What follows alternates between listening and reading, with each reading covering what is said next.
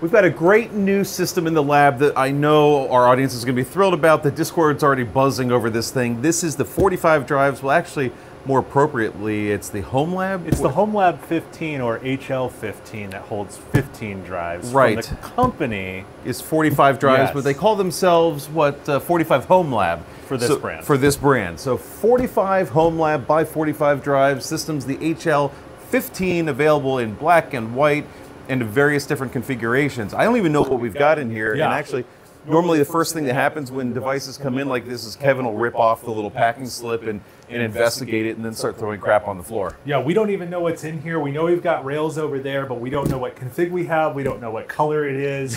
It could be hate mail for all we know.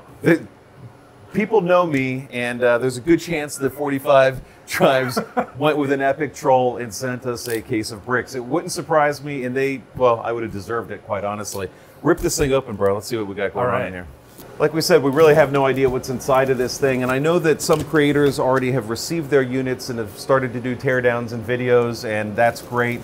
It may just be the same thing all those guys have. We do have a little twist plan, though, for ours. Of course, we're the storage guys, so we're looking to see what we can do in terms of storage, performance, and connectivity.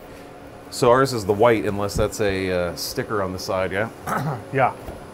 Congratulations on becoming the owner of an HL15. I like how it's autographed and signed by the person it was tested with. I wish children came with a little certificate like that to express your joy. All right, what do you want to do? Packaging impressions seem pretty good and robust. It's got the nice heavy dense foam so it won't go anywhere. All right.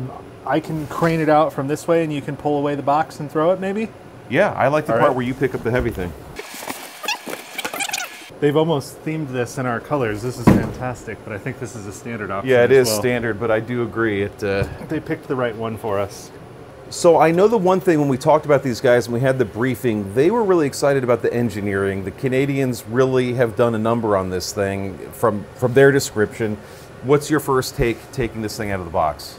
Yeah, it's definitely some thicker. I think they advertised it as 16 gauge steel, and they did say everything is screwed together, so it looks like around the edges they've got these press fit fittings for the standoffs, and then there's nuts and bolts everywhere. I mean, that kind of yields, you know, into a highly customizable platform. If you wanted to take a panel off and change the color on it and have it recoated, it'd be almost trivial to do since it's all bolted. Yeah, I mean, it feels nice, it feels sturdy. You can tell sometimes when we get these cheap enclosures or cases how they're a little flexy to them. Yeah, there's none of that. There's not much flex happening here, none at all actually as we squeeze it. Yeah. I can tell already by looking at the back we've got the fully built model, so let's take a look at what's inside. Which is actually important because when you look at the HL15 website, there's a couple core decisions you've got to make.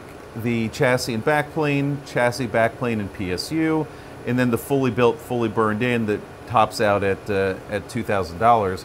If you scroll down though actually a little bit too, you can see the color choices, and then there's some decisions on how you want your 10 gig, how much RAM you want, and your power based on your location. And they've also got some options and add-ons. We're gonna do our own options and add-ons, and we do have the rail kit. But overall, the ordering process is like 4 choices. It's really simple. Obviously, this is what the white one looks like, and to Jordan's point, this is the fully assembled, fully burned in. All we've got to do is bring our storage, which we've done. You've got some other things, though, that aren't storage. Yeah, these are some special tools that we'll use later. We've got a 200 gig NIC, some add-in cards, and some 30 terabyte SSDs, and I got a pile of GPUs that we're going to pull from as well. So I think when they drew this up, they would probably have said this is primarily a hard drive system, but of course Jordan and Kevin go straight to the reservoir storage and pull out the flash drives, understood. I also did make an inquiry about some special drives that might give this thing a little more speed and capacity. All right, let's get this unscrewed, get the lid off, and see what we've got inside. They are captive thumb screws. Yes, that's always a nicety. Oh, these guys know us. All right, so we've ripped this thing open. Jordan's super excited, wants to grab everything. I also got Kevin because he's really interested in the teardown of this system as well, and he has more hands-on time in some of these systems than anybody. Jordan, what do you got in your hand here. You're already excited over this thing, huh? Yeah, it looks like they included some of the optional 3.5 to 2.5 inch adapters that you can screw in the drives. They are 3D printed, and the model is available if you needed to print some of your own. But these are really cool because it gives you the flexibility to put in any SATA drive that you want. So if we were to get 15 of those really nice AliExpress drives for $3 a piece, we could get these printed out and be on our way. Yeah, so look at this. It's designed for a 7mm drive. You're not going to put a thicker one in this. So even though this motherboard, and we'll get to it, this motherboard will support SAS connections, the blanks that they offer are just for common 7mm height SSDs. All right, so before we get to the motherboard, what are we looking at here? We've got 3 fans across the front of the chassis. We've got the PCB that'll take the 15 SATA SAS drives and another bank of fans here in the middle. What's your initial take on the front third of this? So my initial take, especially taking out the cover, this thing, there's no rough edges. They did a fantastic job producing this case. Everything is nice, it's soft, it's power coated, compared to even some of the tier 2 servers that we get in that when you start taking... We've bled on some of these things. Yes. All right, so really nicely built, as Kevin says, no sharp edges, no uncomfortable bits. Although there are some interesting areas, so normally when you're putting in PCI slots, you can't really see it. I'm going to move angles real quick. So when you're looking at this case, they use not fully cut out PCI blanks, which it's good in theory, but you're still left with, you make a decision, you put a card in, and you remove the card, and all of a sudden you have an open slot because you don't have a blank to put in. We've never seen a case design like this from any other vendor. Well, they built this from zero, so this is part of the 45Drives or 45 homelab design that was purpose-built for this use case. So one item I like seeing on this, and this has been a downside of some of the top-loading designs, is you run the problem of, say, you're putting a drive in, you let go, and the thing slams down. They have a spring included on here, which I'm assuming is someone's destroyed a backplane once or twice, and you realize all you need to do is provide a little bit of friction on the side of the drive, and it keeps it safe. And that isn't a design we've seen incorporated into even some of the top-tier systems. Well, and this is a non-caddy design, too, obviously, that you're showing there, but that little flex clip on the side, which can't be very expensive, does provide that friction you're talking about. You're going to save a backplane from just one drop. I mean, it saves you from a ton of heartache. Okay, well, we've already done the first third. We're back to the first third again. You're getting a little scattered here, buddy. Is it you're so excited for this HL15 you can't control yourself? Yeah, and another nice aspect of this is they're not leveraging a mini ITX board with a integrated Xeon processor. So we've seen plenty of those. Yeah, this is a full-fledged scalable server CPU, and part of what that brings are some nice onboard devices. We have a Broadcom 3008 series SAS controller built in, so instead of having some really weird SATA backplane design that's going to be kind of proprietary for certain driver setups, it's going to be able to offer universal support for almost any Linux, Windows, and other environments. Let's get into the board a little bit. Supermicro board and full CPU on top, not an integrated unit as you said. What's got you excited here? So it's a Intel Scalable Gen 2 processor. It's a 3204 CPU, which is a 6-core model. It's part of the Bronze series. It's not, I mean, if you were building out a virtualization platform, you might elect a higher core count, but for a platform such as this, you have a lot of compute power built in and a lot of cool enterprise features alongside of it. Going beyond that, you have a by 16 slot. You can use this for 100 gig, 200 gig, a 200 gig, yeah. GPU. There's a bit of a debate though. Jordan wants to put the GPU in there, which is also excessive, but might also be fun.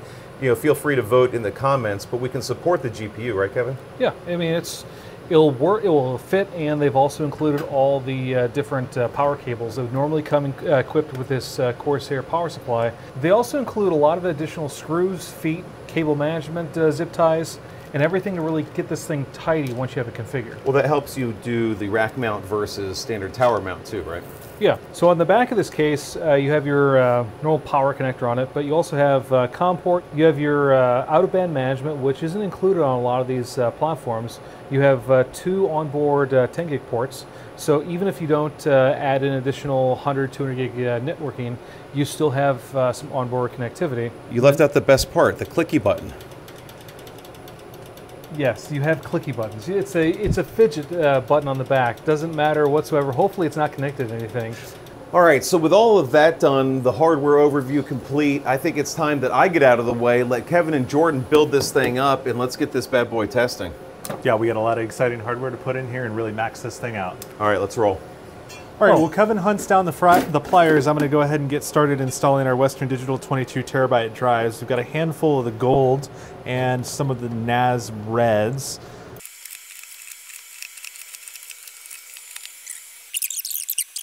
All right, so we got our two 30 terabyte QLCs. Now we're going to throw in an Optane 900P. And I think that's the 280 gig one. 280 gigs it says here on the back. And then because I think it would be great to be able to have a ton of transcode capabilities as well as possibly a Parsec gaming server, we're going to go ahead and slam in the A4000 and work with our dual 10 gig networking for now. Yes, and to go along with that, because it will offer the highest performance, I don't know if we're going to use TrueNAS. I think I mean, Windows might be a good bet there. And what I was thinking is, we can game, you can have your games on a ton of capacity, and you can also have shared folders out, so you still get the shared storage aspect. There's a keyboard and mouse right over here. There's no, yeah, but that's not the ones with the color dots on them. Oh my God, but... So when I left last night, Jordan and Kevin were doing a live stream with the HL15, showing our Discord and social media audience all the cool stuff about it. And as you've got it prepped here for the final part of this part 1 review, I can see that you two did nothing that I described that we were going to do in the initial video. And I'm kind of not sure what you've done, because I see the 2 SSDs we talked about. That's yes. it. Check, check. You did that. The Optane drive we definitely didn't talk about. The GPU wasn't even in the conversation, and the high-speed NIC is not there. So what the heck have you guys done to this thing? So we realized as we're looking at this platform, there's a lot of potential compute performance. Okay, we got our QLC devices. We have our Optane drive. We wanted Optane... Optane's not even in the business anymore. Why would you bother putting that card in here? It's fast and it fits. It's fast and it fits, but so is the NIC that we were going to put in here. I mean, well, yeah. We left it out for other better purposes. Okay, fine. Why is there a GPU in here? The system, the storage doesn't need a GPU, TrueNAS doesn't need a GPU. There's no reason for a GPU to be in here. Well, the stock output's only VGA. It doesn't get to a 4K monitor. Okay, so you put it in here so we can get to the monitor. Yes. Is that the only reason? Because with you and Jordan get Limeritas going, I don't trust the output. Probably. And there are some other subtle changes you can't really see on camera, but okay. This motherboard supports a lot. We had to, we upgraded things. We went from that, it was either an 8 or 6-core CPU. Wait, you put a different CPU in here? Yeah. Wait, what'd you do, an 8280 just because the OLs? No, that's a little too much on the power. We're using a 6230 Intel Gold Xeon. Okay, and you didn't bother to even put more RAM in it, which would have been the most obvious, best thing you could have done for TrueNAS. Because it has 32 gigs already. I mean, it's pretty useful for certain tasks. Okay, so we've got this reconfigured, so forget everything you heard in part 1 about what I wanted to do with this system, what Jordan agreed to do with this system.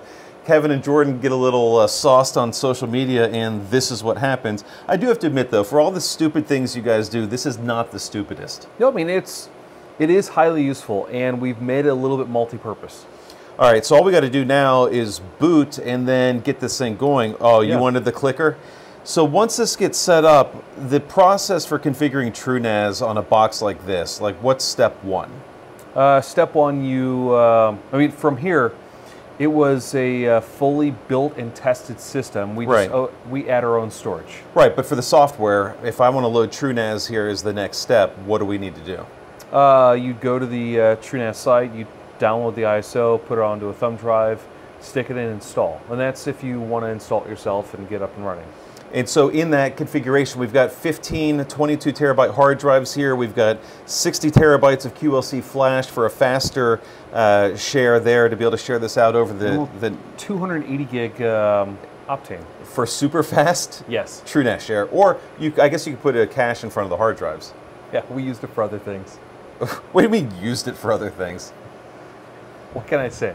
So we've got posts, we've got the BIOS, so that's a good sign. The thing's probably going to boot, which is always a good... It's surprisingly fast. It's a very versatile platform.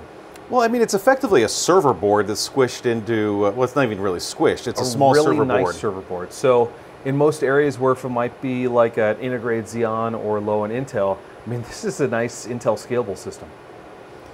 Yeah, and that's what gave you the flexibility to drop in a faster CPU, which, again, we don't really need for this use case. Yes, we do.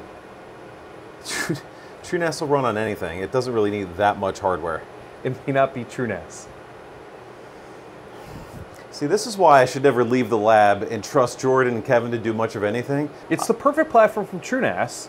We just It's installed Windows.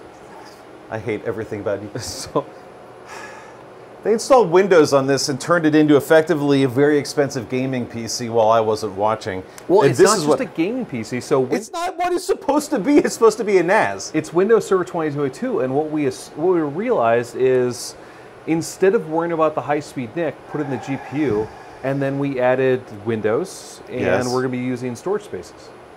Okay. I get that the board gives you that flexibility and that the HL15 chassis will enable that, but that is so far beyond what this was meant to be. So what worked pretty nice, this box is what, 2K in its build configuration? The all the way through, fully configured and burned in, yeah. Yeah, so say we added our hard drives into it.